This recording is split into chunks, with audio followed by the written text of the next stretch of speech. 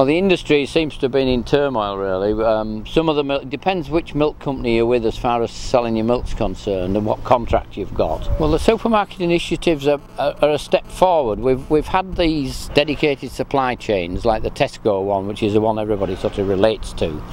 And that actually is very good, because for those farmers producing milk for liquid milk for Tesco's, they're getting a price of around 29.93 or 63 pence a litre at the moment, which I think a lot of people will be very, very pleased to get.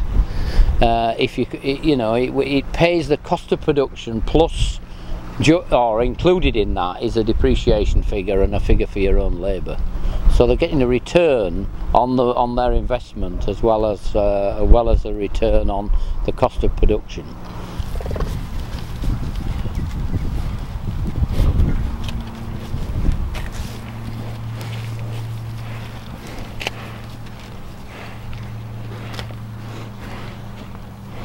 Well, there are several at the moment that are just reducing the price of milk, and some of it is to do with currency. I know that the Arla price is reduced a little bit on currency exchange rates, and that I understand is going to happen again in January. These are, you know, this is our world market conditions that we're working with, and a lot of our milk, bulk of our milk, is sold at home and is unaffected by that, but somehow all the milk seems to be affected by the small amount that we export.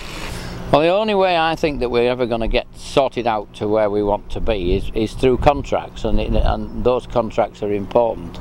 And our own case, we're working with an A and B portion to our milk production, and the A part is basically the amount of milk that our buyer can process and sell into the marketplace at what is a contracted price for his products, and then we have a cost of production price for our milk from him for the A part.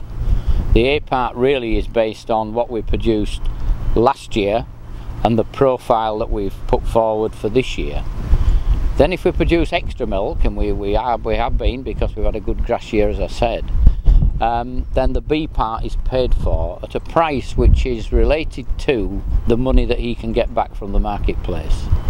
So it's a fairer system, and it also means that he isn't committed to buying milk that he hasn't got a home for.